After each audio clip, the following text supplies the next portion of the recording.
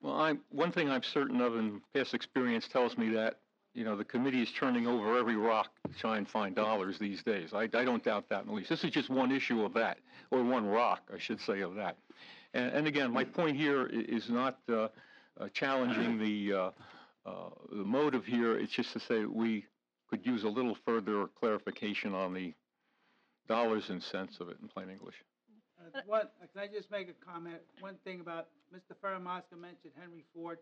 Well, we don't have a production line materials management type operation. We have individual operations that a job shop are done by specific groups in specific areas. And, Henry Ford had a great concept. But we don't have people working, doing the same job, going down the production line, 24/7. These folks have different jobs. It's a whole different mindset, a whole different type of an operation. Both work well, and our experience over the years, both work well, and I say this as individual departments or departments together. There are towns that only have one department in charge of public works, parks, et cetera, and grounds. Billy, I'm going to have to time you out. And I've used up my 4 minutes, so I won't go any further. I yield the floor to anyone else in the public. Thank you, Mr. Mayor. Thank you.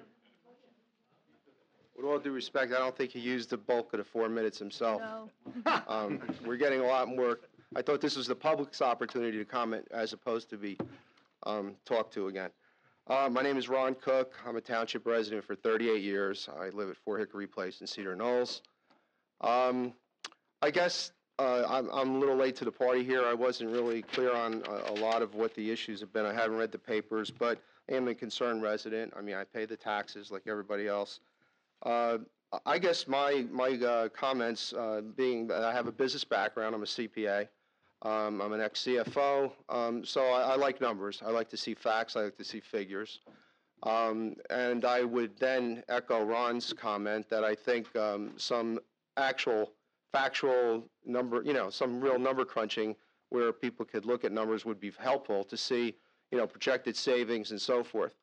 That said, I also recognize the emotional side of an issue like this. I mean, it's really easy to get up and say, we got to leave things alone. It's so great and everything. And by the way, I think they are. I mean, that's one of the reasons I'm a resident of this town for 38 years is because I'm proud to say I live here. At the same time, I don't have any complaints about the facilities and the job that everybody's doing. But I think to rule out of hand and reject some new ideas just because we perceive it to be working well misses chances for us that we ought to be looking at. I mean, I'm trying to use an analogy that some people maybe in the audience who aren't as familiar with some of these ideas that might respond to. And let's take a hotel, for example. You got a first-class hotel, and you have a maintenance guy to work for every floor. It's 10 stories in your hotel. And you decide, well, I want to be able to fix a problem like on the spot, and it's got to be handled perfectly. And therefore, I'm going to have a full-time maintenance guy working on each floor in the hotel. Well, let's say after a time, you go, a year goes by, whatever, and you realize that those people are working 50% of the time or something. Well, the common sense idea would be reduce the size of the group by half, and you still have enough manpower to cover all 10 floors of the hotel. Just because now you've done that doesn't mean that the 5 people who are left are going to be at each other's throats, or there's going to be fights over who's going to get the services. I think, that's up to management to make sure that that doesn't happen. But to insist that, no, we can't change anything. We want a separate maintenance man on each floor because then we know the job's going to get done. I mean, that's just not taking a look at the real world and the way things operate today. So I think it makes sense to at least acknowledge these possibilities that they're going to make some significant savings that ultimately are going to translate into the pocketbook of everybody in this room, or at least I assume everybody here is a township resident. So that's about all I have to say. Thank you, sir. Thank you.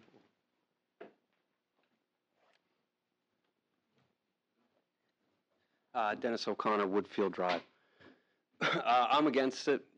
Here, been here since '93, and I've dealt with the rec a lot more than the DPW, although I don't have a complaint against either one of them. I know a lot of guys on the DPW. I coach some of their kids, and the rec has been very, very helpful to me. I think that, the problem, Peter Lynch had a saying too, is I've been on Wall Street since 1985, and I've been involved in 4 mergers. And in every single case, you know, they touted the merger, that it was going to be cost savings and it was going to, no jobs were going to be affected. And in every single case, I'm going through one right now, it costs thousands and thousands of jobs. I mean, it's just inevitable. I've seen it 4 times.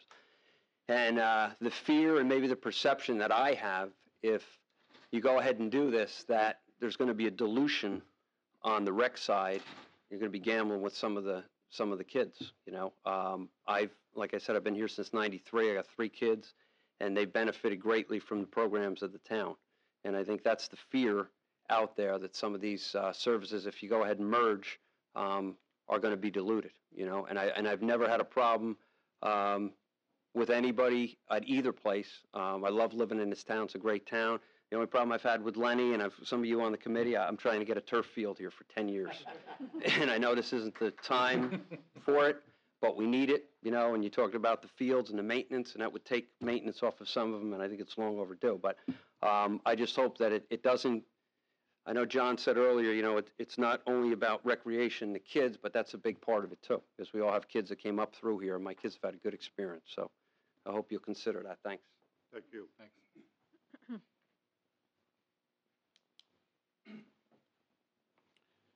Good evening. My name is Richard Dunn. I reside at 59 Manger Road in Cedar Knolls, though I previously resided at 15 Longview Drive for 11 years. I've been a resident of this town for the past 23 years, since 1987. And as some of you know, I was the Democratic candidate last year and intend to be the Democratic candidate this year to serve on the committee.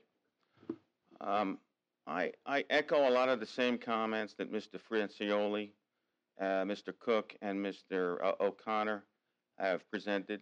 I myself am reserving judgment on whether or not this is a good idea. I think that many of the people that you see here today from Public Works, Recreation, and the townspeople who have showed up who are concerned about services do generally think that a consolidation or a unification, like you have referred to it, will ultimately, if not in the near future, lead to layoffs, lead to a diminishment of services. And I think that's why everyone is here. Because in business, there have been circumstances that have arisen, like Mr. O'Connor said, where that has been the result. Yes, there have been instances where there have been success, but that has been the result. And I totally agree with Mr. Francioli in that I expected to come here tonight and at least hear from Mr. Schleifer and Mr. Faramasca about something more specific in terms of cost savings, because that's really the bottom line. And that's what I think Mr. Coppola and Ms. Arati miss. You miss the point when you get on your soapbox and you applaud all the employees of this town. And I don't say that to suggest that they don't deserve it. They do. They do a great job. But the point is, we must find a way to replace $45 million. This is one exploration. You offered no solutions. You got up and you talked about how great they were. That's great. But you must offer solutions, or the people you talked about that are so great are eventually going to lose their jobs. That's the reality. And you know what? We may not be facing a crisis right now, but the loss of the ratables will ultimately cause us to face a crisis in 3 to 4 years. So that's what Mr. Schleifer and Mr. Faramasca and Mayor Sheridan are talking about. The fluid situation starts now to avert a crisis 3 or 4 years down the road.